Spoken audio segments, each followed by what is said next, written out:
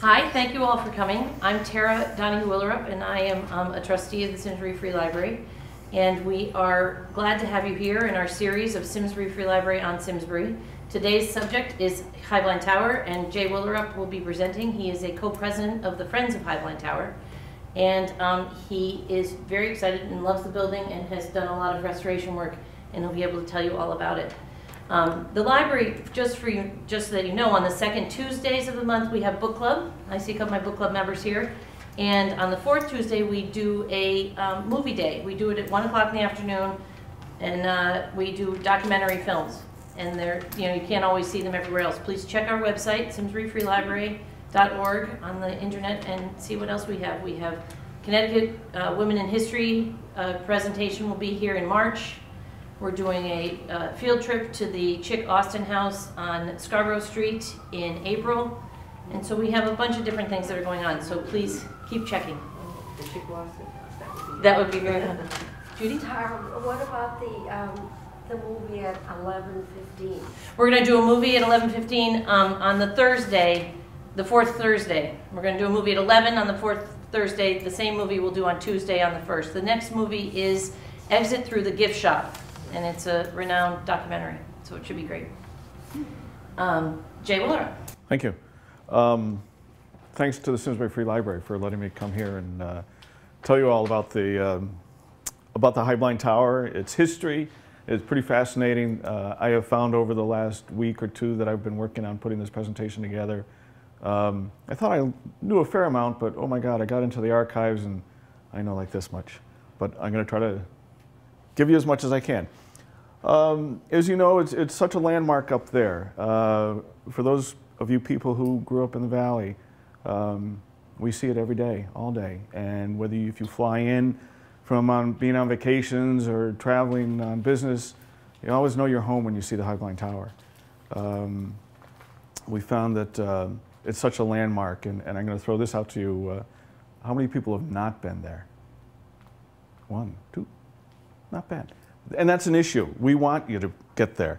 We have an issue with, it's not an issue, it's just life. It's a restriction on the deed. There is a road coming from the south off of Route 44, Montevideo. It goes over private land. The private landowner has requested that it's only emergency access vehicles, volunteers, state workers, and things like that. So, and special permission. We do once in a while get special permission to have events up there. Otherwise, it's one of the only state parks that's a hike-only state park, which is fun. I mean, if you go up there really any time of the year, and I've been up there New Year's, there's people walking around. It draws quite a few people. Actually, annually, it draws 100,000 people, roughly. That is more than Mark Twain, and it is less than Gillette's Castle. So it ranks right up there. We get people from, this past year we tallied it up, of the people that signed in. We got 42 different countries, or excuse me, 42 states, 48 countries from around the world. So it's a draw. We kind of take it for granted that it's in our own backyard, but there's some wonderful history up there, and I'll start in. These are some of the topics I'd like to touch base. Friends of the Heublein Tower, that's who we are. We'll touch a little bit on the family, the company. This is what made them so prominent and ended up getting the tower up there. There were previous towers prior to what we know as the Heublein Tower. Talk about the Heublein Tower. It then changed names and became the Hartford Times Tower. Then went into private ownership, became a state park. We'll talk about what's next. And then I'll have some questions, answer questions, and I got a little surprise for you. So, Friends of Heublein Tower, who are we? What do we do? This is some of our motley group. We had a little fundraiser up here to raise awareness of the tower and raise funds for restoration. It's 100 years old next year, and being on that prominent point, it takes a beating. It has also seen in the 60s saw heavy vandalism. So when the state purchased it, there was no furniture. There were a lot of broken windows, and it was a mess. So our mission as a Friends group is to get it back into the 1914 era. Actually, there have been additions in 1921, 1928, so we're really trying to get back to 28 in essence. These two people I want to point out, these are two of our board members. Rick Willard's been on the board since 1985, which was our inception. And the woman to the right, Louise Jakes, is the granddaughter of the caretaker that lived up there. We don't have any Heubleins on the board. It's funny, they actually show no interest in the tower at all. It's kind of like, you know, when you sold your first car and you don't care where it is, it's like, you know, for them it doesn't mean anything to them anymore. But Louise, her grandparents were the caretakers. They lived up there from when the tower was built in the 14s up until almost all the way through to the end of the Hartford Times era. And I'll talk to about that a little bit. You know, we're very much a hands-on group. Here's one of our guys washing windows, Kent Robbins. Some of the things we do fundraisers. We need the money in order to buy materials, have people come up and do the restoration. This is from the Tower Toot this past year. We'll get anywhere from 3,000 to 4,000 people up there a day. And it's fun. You walk across the lawn, and if you're slow, you'll pick up dialects from all over the world. I mean, and it's here in our little Simsbury. And it is Simsbury, it's not Avon. Even though I grew up in Avon, we like to take claim to it, but it's really in Simsbury. We flip burgers, sell bratwurst, have a grand time. We have these two guys, German, that play German music, and people just come up just for that. I mean, they'll brave foul weather just to come up for the fun. We take it on the road. This is from Avon Days. Again, trying to build awareness, take donations, tell people what we do, try to get people up there. Some of the projects, and I'll try to go through these quickly. We were missing some lights, and I had heard about it and saw pictures, and we ended up getting a couple guys to start donating materials and fabrication time. These are canopies.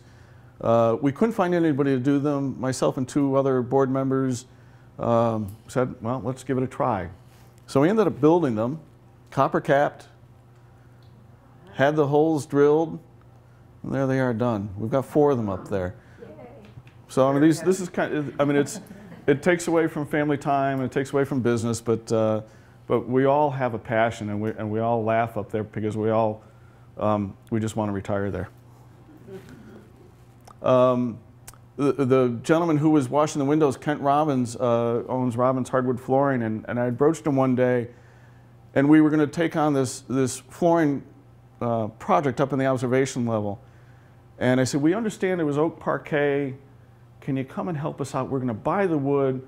We're going to work a deal with the state. The state owns the building. They're going to remove the vinyl asbestos floor. Can you kind of help us lay it out? And we were kind of hoping that he would give us a couple hours. Well, he said, yeah, when do you want me to start? And I said, well, let me, you know, get my forces together. Well, he ended up donating the floor, a tremendous donation. The state ended up picking up the vinyl asbestos floor and the underlayment, and we were actually able to see the nailing pattern because we didn't have pictures of the floor. It was all by hearsay. So that new floor is an exact recreation, an exact location of the original. That's the kind of fun stuff we have.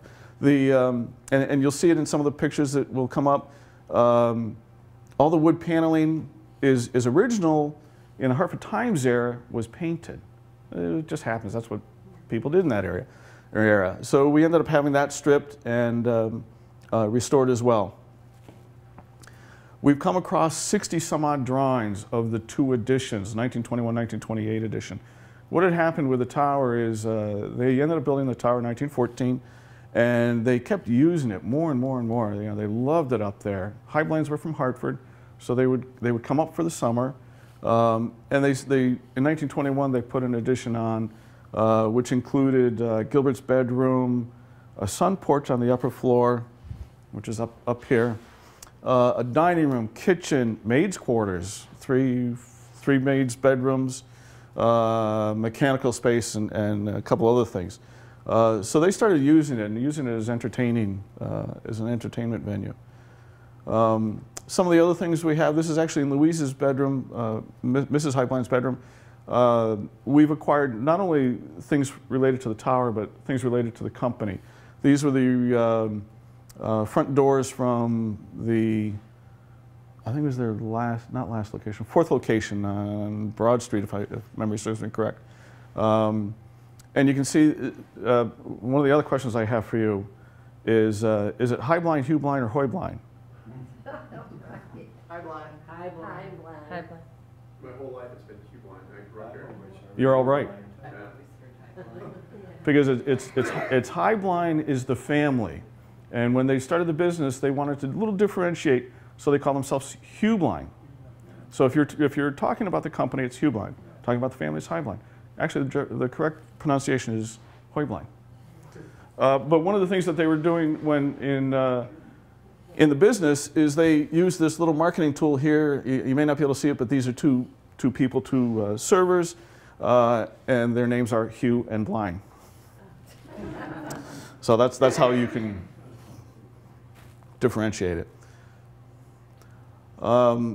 This is, again, you go up into the building. We would like to restore this back to Louise's bedroom, but these just house some of the corporate artifacts. I don't know if you can see A1 steak sauce. That got them through some tough times with Prohibition. It was able to keep things going. Well, Smirnoff, I don't need to say anything about that. Moscow mules, those are kind of fun. Those were developed in the 30s. John G. Martin, who was Gilbert's grandson, was sitting at a bar and they were trying to figure out what to do with a couple different ingredients, and they came up with these cocktails and became pretty famous for them. And they were always served in copper mugs. We also have a gift store. These are some of the things that we sell. Again, try to raise money. Christmas ornaments. A little bit about the family, and let's see if this works. Where's my mouse? No, it's not going to. Nope, no big deal. It starts with Andrew Heublein. Gilbert's, now let me explain who Gilbert is. Gilbert owned Heublein Tower. It was his dad, Andrew, who really started in the business in New Haven. He started a restaurant and a hotel. Very successful, very well renowned in the business. He brought it to Hartford, introduced his sons to it. And he had a couple other children as well. This is his wife. This is Louis, one of the sons, and part of Gilbert. Originally, he was a full picture, but in the transfer, kind of lost him. So this was his house, and he originally lived in Hartford, and that was his year-round home, and would come to the tower as a summer resident. And he ended up, when he was just young and married, brought his wife up there, and said to her, he says, you know, someday I'm going to build you a castle here. And he was 60, in his 60s when he built the tower. His wife Louise, and our board member Louise Jakes is named after her, as are a few other people. And then I'll skip a generation because the generation after Gilbert really didn't play much of a role in the tower and of the company. This gentleman, John G. Martin, really took Heublein and took it to a huge level. They happened to actually back a little bit.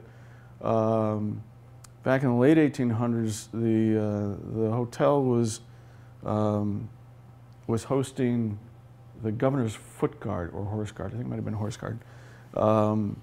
And the event had to be canceled due to weather, just like last weekend. And so they had all these drinks ready to go, and they were kind of the organization, the service organization, that was just top notch. So that when you walked in the door, there was a cocktail waiting for you.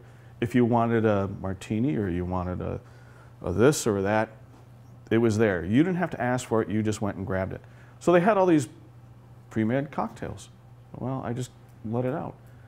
All of a sudden, there's no party. What are you going to do with all these drinks? They put them in the Heublein said, throw them out. We just lost our profit. One of the guys said, no, I'm just going to, they're fine, put them in the refrigerator. They ended up putting them in the refrigerator, served it the next week or whenever the party was. That was the introduction of pre-made cocktails, which were very popular. John G. Martin stepped back up to the grandson in the 30s, ended up meeting with a gentleman from Waterbury, Smirnoff with, it was either a single F or a V, there's a little controversy on that, who had come here and started producing vodka, didn't have any of the makings to get it out and distributed and you know, publicity, you know, hit it on the market. He ended up buying it. Everybody thought he was crazy. Smirnoff is huge, just absolutely huge. He hit it right and hit it strong. He had the marketing capabilities. He had the distribution. He had the manufacturing. That's really what took Heublein and really took them up a huge step. This is where they are now. This is actually in Cedar Hill Cemetery South. The whole Heublein family has this huge plot there. This is Gilbert's house on Prospect. It was really pretty funny. My co-president and I were invited to have cocktails there one evening with the fairly new owners. They'd been there about 2-3 years. And we were chatting, and they had asked us to come by and share anything about the house and about the family that they could, or that we could. So I was sitting across from Bob, the homeowner, and I asked him, I said, where'd you come from? Or where'd you move from? And he said, oh, up in Burlington. And I said, whereabouts? And he said, up near Johnny Cake Mountain. And I said, oh, very interesting. And he said, yeah, I said, he said, I wish I was there 40 years ago. And I said, oh, why is that? He said, well, there's this guy across the street that threw these legendary parties. And he said he had cattle, he had movie stars, he had everybody. He said the food, the wine, the spirits, he said it was just legendary. This is Gilbert's house. So this gentleman, Bob Aria, bought Gilbert's house. Gilbert's grandson was the gentleman who lived across the street, John G. Martin. So I said to Bob, I said, so the guy you're thinking about out in Burlington is Gilbert's grandson. He didn't know that. He was like, wow. You know, all of a sudden it kind of comes full circle. Small world. So they've done a great job restoring it. Heublein, the company, as I said, it started in New Haven, came to Hartford. Great restaurant and hotel. There's an entry. Pretty classy in its day.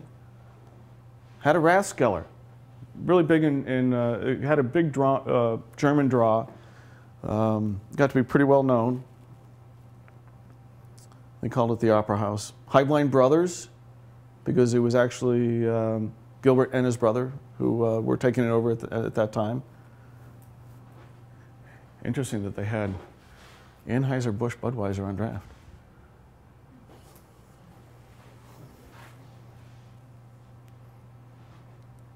Then he got into, as I started to say, you know, got into the production of pre-mixed cocktails. So this was their first headquarters. And this took it from just the hotel restaurant and just really got it into an offshoot. I was just wondering, Jay, what time period is this photograph right here and the stuff we're talking about? Turn of the century. Okay. So a lot of this, they were in the hotel business from 1860s, 70s up until just past the turn of the century, and then it really just moved into the spirits business. So this is downtown Hartford, right around that time? Yeah. There's their building. That's the first location. Second was on Trumbull. This is into the 30s and 40s. I can tell by the architecture, as you can too, Rick. Inside, you know, great spaces. You know, very uncluttered spaces. There's some of the bottling area. And from what people say, if you worked at Heublein, very well. You were very well respected. You were very well treated. They really cared about their product, their quality, treating their employees well, and bottling. when I was putting this together, I was trying to read what these tanks were. Now I can, but you know, some of these photographs I've seen for the first time, and it was just fascinating going through them. There's no label as to whether it's, I'm sure it's vodka, must be vodka. I mean, you know, look at the shipping, you know, spotless, nice and clean. And then they ended up here into Farmington. That was their headquarters in Farmington, which you, I'm sure you recognize on the Farmington exit. This was built in 1973. Heublein ended up selling to R.J. Reynolds in 1984. Anybody guess as to how much that sale might have been? Throw out some numbers to me. How much? I was saying in the 70s, trying Yep. to get a frame of reference. $1.4 billion. That's how successful they were. And it was privately owned up until then. Privately owned up to then, yeah. So that's the company, and now we're going to talk a little bit about what happened on the ridge. There were a series of towers there. This is the first one. We really don't have any documentation on this.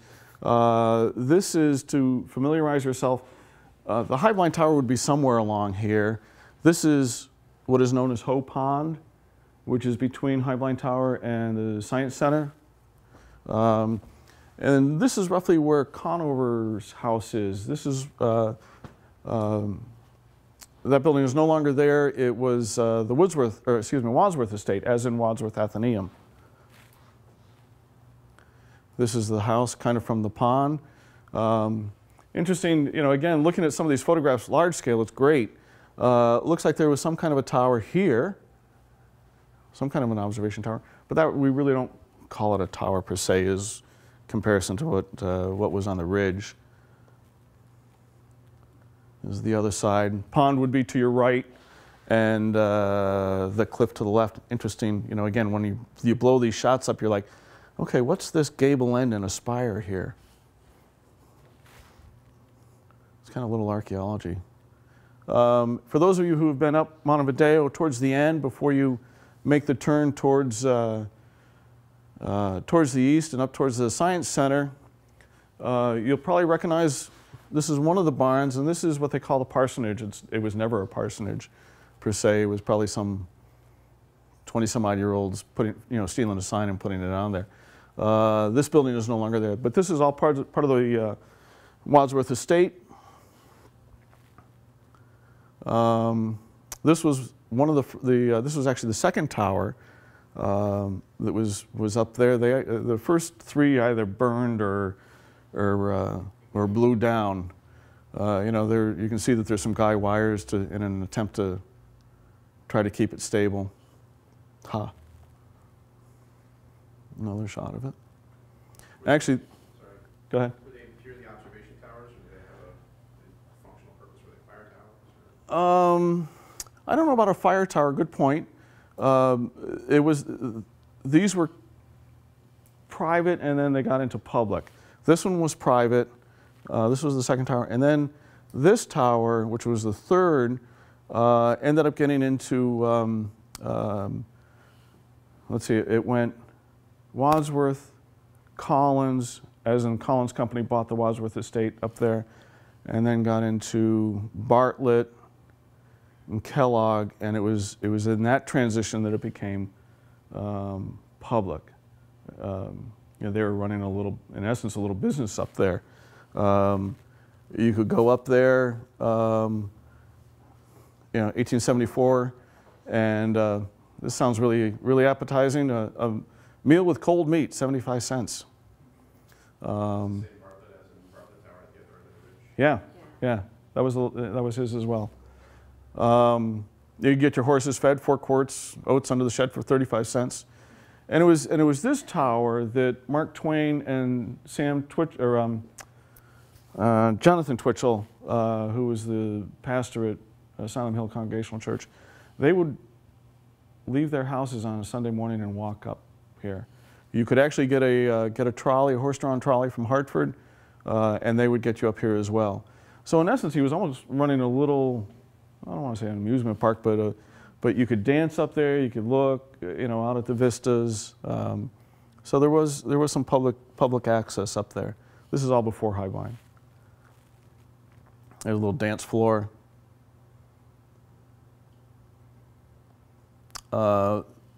It's pretty much all that's left. There is a bolt up there just south of the eating, for those of you who have been up there, south of the eating pavilion, near the water tank. There's some remnants of it. And then this is, we kind of include this because it's really kind of on the same bridge. This is also the Bartlett Tower. This was the one that was in Terrifil, which was very public. So we get into the Heublein Tower. You can see its roots in Bavaria where the Heublein family was from. And this is it under construction. It was designed to withstand 100-mile-an-hour winds. I can attest to at least half that. It was, iron riveted, drilled into the bedrock, and it's pretty solid. And one of the things you'll have to see is this floor is where the observation level, and look at, well, you can see it here. And here's the base floor, here's the observation level, and this is where the public can go, but yet you can get another almost 3 stories up. And I've been up there, and it's fun. It's really commanding view. Here it is under construction. And again, this is just the tower. The tower was, you don't see anything off to the east side, so it was just the tower and the base. This is now the family, the Heublein family owned this now. Right, Gilbert and Louise. And when did they buy the land?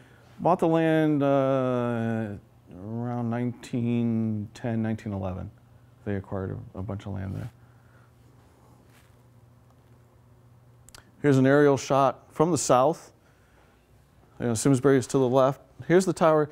This is at least 1921 because the first edition is on, we can start to date it. It was really somewhat of a working estate.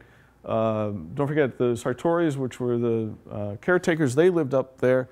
They lived in a 9-room apartment over the garage. They had outbuildings for tractors. They had sheep, goats, vegetables and the like. And that was all over in this area. There's a water tower. The tank is no longer there, but this structure is there. They would take water from Howe Pond, pump it, and then subsequently there was a building built here that had a 40,000-gallon cistern, get it into the tower itself. And then they had these fun little, they call them summer homes. They had 2 of them. One is at this area, which is what they call the Royal View. Here's the croquet court, and it's kind of off onto the rocks there. This is looking from the tower, kind of back. Again, here's the 3-car garage, the caretaker's room on top of it. This is late 20s, 30s. There's the garage. As you see it now, just this is intact, just the first floor. When the state took over in the 60s, everybody was in a different mindset. One of these, no, this one. This building here, state deemed that they didn't need it. This one here, state deemed they didn't need that. So they called the Avon Fire Department and said, you need to practice. So there it went. And this building was the whole roof was taken off, the whole floor was taken off, and the roof line lowered just so it's a single story. But it's fun. You go up into the attic and you see the finished floor and you see where it stops for like this much, and you know that's where the wall is. You can tell where doors are. So we kind of have this little imprint that if we ever wanted to recreate it, we could. This side of it. It's interesting, you look at the tower, is very, very Bavarian, but a lot of these outbuildings are very much Adirondack style, very kind of New England woods, very rough and rustic. These are the caretakers, the Sartoris. Again, they lived there into the 1940s. This is their daughter, Tosca. Towers in the background. The croquet court, they would flood once in a while and use a little skating pond. Again, these are some of the buildings that are no longer there. This was one of the ones that was burnt, but the foundation, all the stonework is still there. And that's actually on our master plan wish list, that we could recreate it, use the first floor as a work area, second floor as a meeting space. This is the summer, what they call a summer home, which is out on the Royal View, kind of south of the tower. These great little gazebos. Here's the tower in full ivy, you know, full bloom of ivy. You know, very different than it is today. And here are the original lights, which we've created. That's the front door. This is the west side, yeah. One of the other shots that I had said that there was the water tower. The actual water tower is right here. This was an eating pavilion that they built in '28, and underneath it is this huge cistern that holds 40,000 gallons of water. The average 20 by 40 pool is about 20,000 gallons. There's about 40,000 gallons, so it's a lot of water. Yes? Just two quick ones. The cistern is the one that sits underneath there. And the other question was, two pictures back, the one that burned down, is that? Yeah, that one. Is that the one that we still see with the three walls? Yeah. Around Yep. it? Okay, that's right down from the garage? Yep. You see the three walls. This front portion has been knocked down. Yeah. Okay. We know that. I'll make sure that was Yeah. Yep. And it's interesting, you see, you know, I didn't even know that there was that one off into the left, which is Yeah. somewhere in the woods there. Or, well, it's not there, but remnants of it. And you can see the tower and the window configurations. When the state took it over, that changed a little bit, which I'll show you. At the bottom of these stairs, this is the west entrance facing Avon. You would come out, walk down these stairs, and you'd end up in this little picnic area, again, with another little summer house for entertaining. Here we are, everything's done. Building's all done. The 1914 building 21 edition and the 28 edition is done.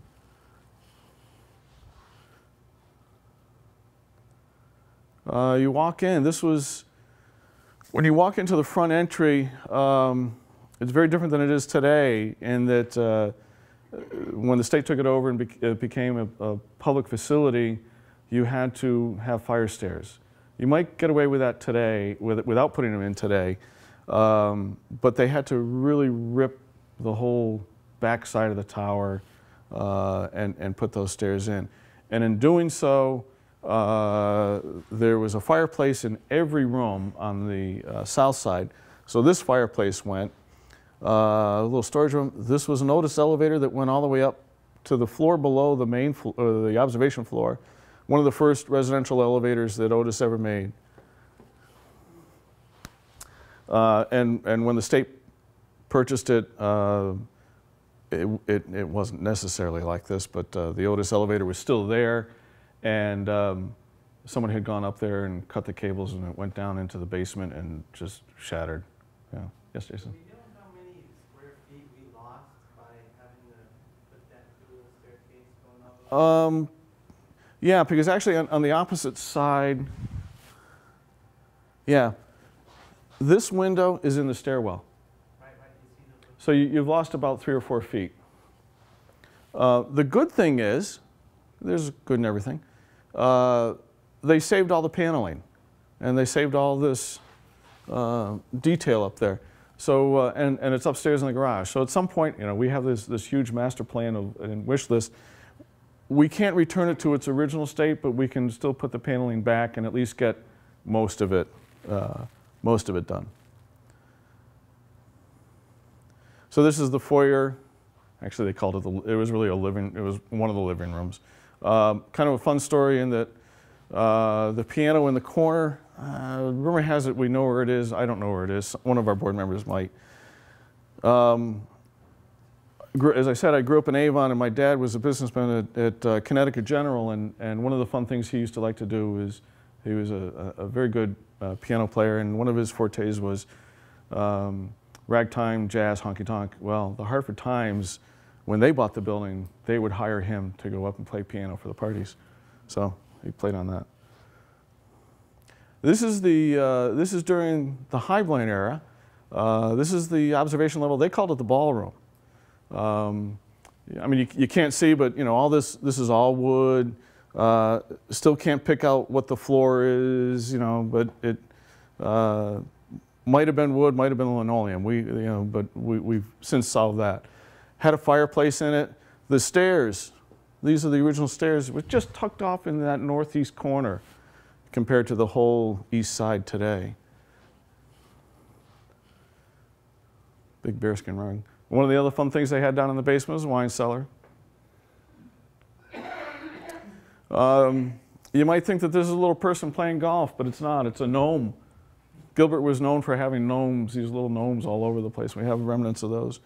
And one of the things that we've, you know, when you look back into all these pictures, you always find something. And here's the flagpole. And a couple years ago, we were out walking around at the end of the year and seeing how things were. And my co-president said, "Oh, I want to show you the boiler." And we go walking off into the woods and find this big, huge, I don't have it next, it's somewhere. Big, huge boiler, what she thought was a boiler. Well, it was actually another cistern for water. And I'm standing on this pipe, and she goes, "Oh, there's some of the piping for the heating system as well." Well, the pipe was about this big around. I said, "That's a little too big for the heating system." And then I noticed, you know, about 10 feet away, there was a joint, and it wasn't a threaded joint, but it was just kind of slipped together. And you go another 15 feet, and there's another joint, and it gets progressively smaller. I found the original flagpole. So one of the things we're looking to do is restore it. We had priced it out about 5 years ago, and we're just about ready to pull the trigger, and decided not to for two reasons. One, the economy was starting to hurt us with donations, and the state actually gave us a little bit of a hard time because we know that we've got to light it.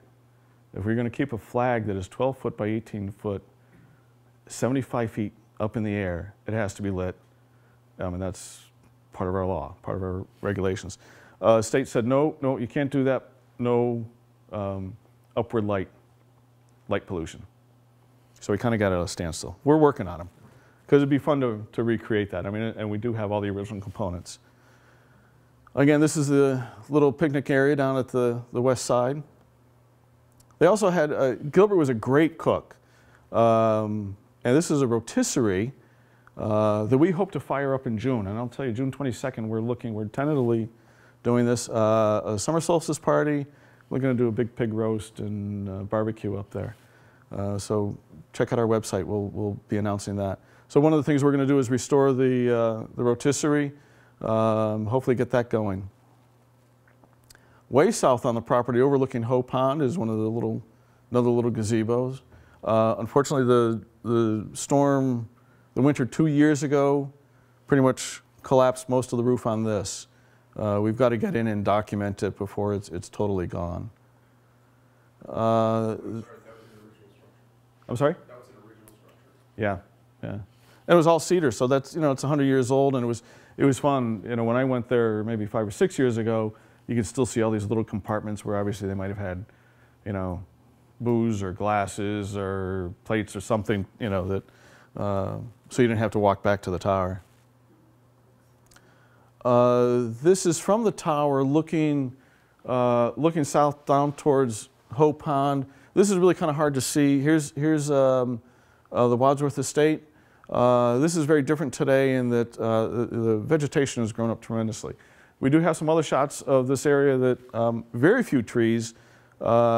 Sheep used to be abundant up there, you know, and it was this just big grazing area. There's the cistern.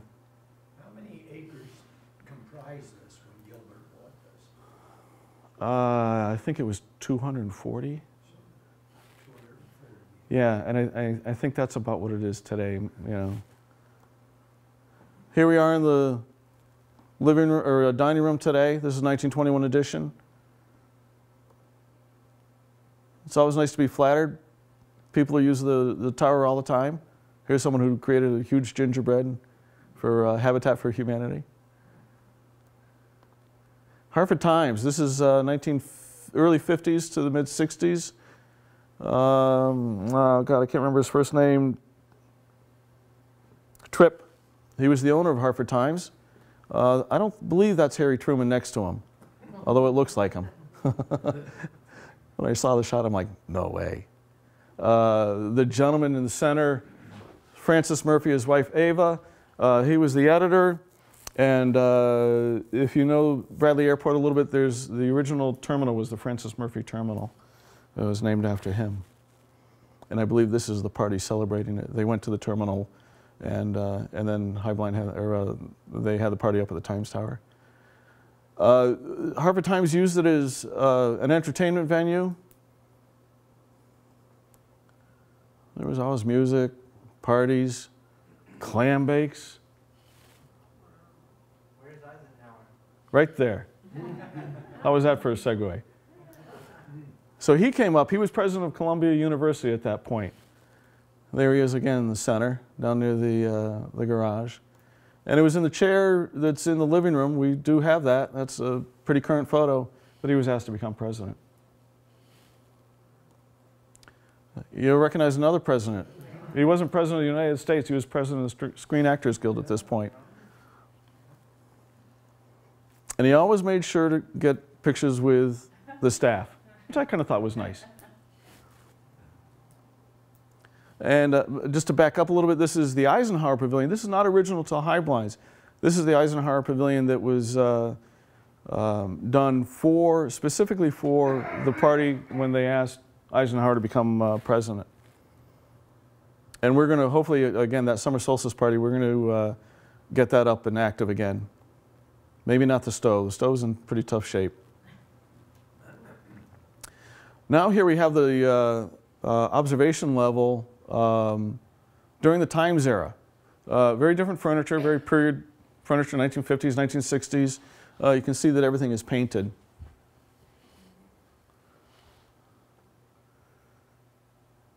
Back to the dining room, Times era. The dining room is probably the most original, most correct room that we have.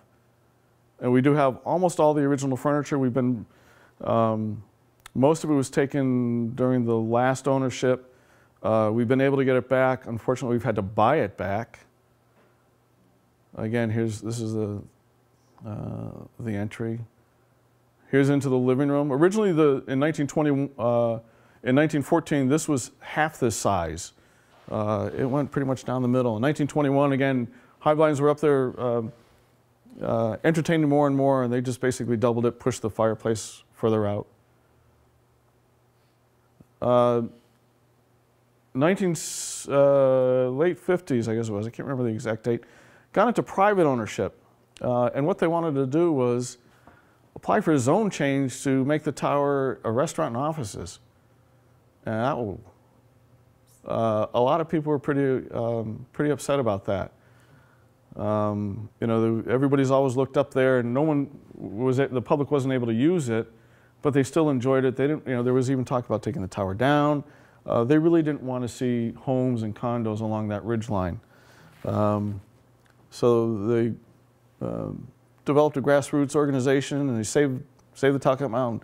Talked to DEP, or now it was DEP at that point, and they were able to purchase all the land and convert it into a park. So they went about a restoration in the 60s. Again, it had seen heavily neglect, a lot of broken windows, no more lights, no more copper, that was all gone. This is after the restoration. Notice that there aren't these two little flanking windows in here. So they've changed the exterior part of the building a little bit. Ended up putting a whole new clay tile roof on. the recreation of that we funded with $100,000. It's a state park, and the gentleman in the middle is our state park manager, Vin Messino. He's the one who really allows us to work together, and that what we can't do, he does, what he can't do, we do. We have a great deal of respect. We know it's his building, he knows that we do the restoration. For example, this is the sunroom. This is a 1921 edition. It was originally doors out onto these small balconies. At some point they had been changed to double hung windows. A lovely chrome green floor. The floor is original canvas. And then we ended up going and scraping all of the trim in the walls and the floor and sending the samples away and getting them analyzed, and these are all back to the original colors. That's kind of some of the fun stuff we do. This was originally a nice lavender color in Gilbert's bedroom. We spent about $10,000 to get these windows all redone. There was a heavy, this is out toward the north, there was heavy water infiltration here, corrected that, and then have since painted it. We have work crews that come up. There's Days of Caring. This happens to be CLMP. They come up and we feed them lunch and buy them materials, and they couldn't have more fun. Here they are giving the observation level another coat of urethane, painting the outside gates. I mean, they love coming up there. So what's next? This family wants to move in. That's me on the left, believe it or not. There's a little site plan of the park. Here's the tower. We do have thoughts of another building up there. Maybe it looks like this. Maybe it's got a museum. Maybe it has a gift store on the first floor, on the main floor. Maybe it has a small restaurant. Maybe it's got a place for a wedding, maybe 100, 125 people. Maybe all accessible, which the tower is not. Maybe up here there's a couple classrooms, and maybe there's this whole deck that anybody can get up to. There has since been a little change on this plan in that the property to the south has become available. And that gives us the right of way, or gets us back to a state road, so we can get the public up there. That's always been an issue for us, is trying to get people there. If you can't hike, I can't get you there. I mean, it's nice that people can get out and get exercise, but we constantly get people saying, my grandmother used to work for the Heubleins. She's 95. Can we get her up there one last time? I got to say no. Yes, Jason. So would that property allow the access road? Yeah. Yeah. That's incredible. Yeah. We're just, we're short about 19 million for, so. Well, what it would do is, it would make that state park. It would give us the pond, so I mean, you could use that, to generate revenue. We would use their houses, maybe a small venue, generate revenue. Maybe this building would come down towards the pond. So it's been for sale, and the state's looking at it. I'm trying to get them to get off their fannies, but well, I don't need to go any further. One of the things we were able to do this past fall is in doing all the work that we do, we want people to enjoy it. We don't do it just to do it. This is the garage. You can see how the roof line has changed. But we ended up having 90 people up there for dinner. We ended up restoring, we had what's the name of the show? The Extreme Home Makeover, Extreme Garage Makeover. We ended up doing that on the inside, which I'll show you. I mean, it was purely a garage. We ended up painting it, new lights and everything. We ended up putting picnic tables in there, and we really had a German theme. We ended up having German food, musicians off to the left. Now there they are. And they love doing this, and we love having them there. They're fabulous. Yeah, they really are. She was not singing. But we had, a bunch of people from around the state. Tom Tyler's the director for DEP. We, again, German theme, beer, German wine. There's the inside. So we had our annual meeting up there. Thank you for letting me talk to you about this. Thanks to the library for having me here. We are open. Please come and visit us. We're open Memorial Day, Thursdays through Sundays, and then Labor Day through November 1st, 7 days a week. We are available, friendsofheublein.org. Any questions? Please. Are there members of the family that still live in Simsbury or Avon or Hartford? Or? There are still some people in Canton. Actually, if you drive up Route 44 on the Avon side, you will see kind of this English-looking home that is on Montevideo. Look above it, because if you go on Montevideo and loop back towards the towards the Science, Gilbert's sons, Dr. Heublein, Gilbert's son and grandson ended up becoming radiologists at Hartford Hospital. I could go on about that too, to the point where I was talking with one of the family members, and she said, "Oh, I remember my dad coming home and he's got blisters, from radiation, his first days of radiation." The Heublein family was very generous to the Hartford Hospital. They ended up building a nursing wing and funded that for a long, long time. But you said the family isn't interested in... Nope, not at all.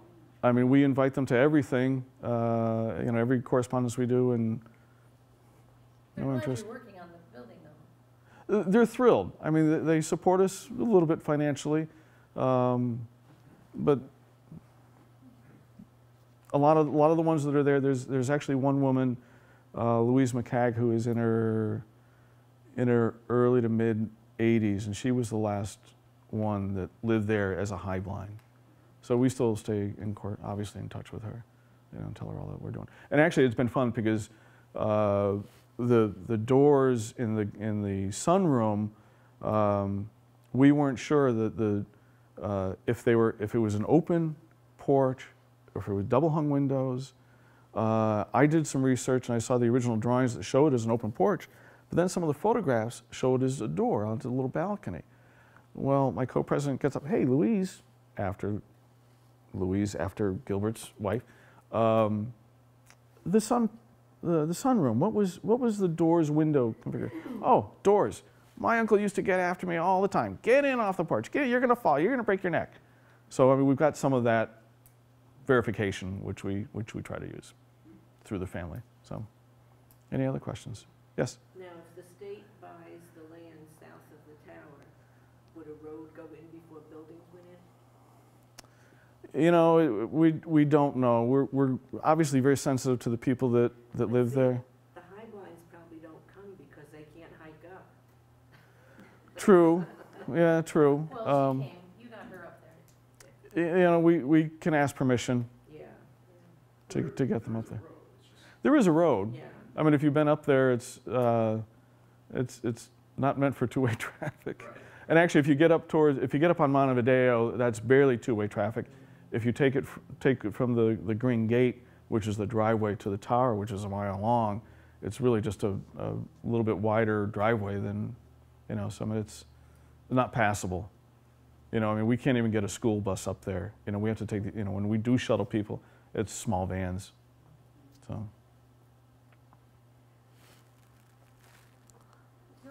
And I go wondered ahead. about this picture. Is that picture very, very old? It's the original. It's a print of the original architect's rendering. So it dates back into the early teens. We do have the original, and the prints are for sale up at the gift store. And it's fun because again we use anything we can to look at the window orientations, configurations, and certainly pictures are the best to confirm a lot of that. yeah, thank you very much for coming. Thanks to the library for sponsoring this. Keep on their website so that you see other things that come up. This will be filmed, I guess, for SCTV as well. Funding for Simsbury Community Television is provided in part by contributions from viewers like you. Thank you.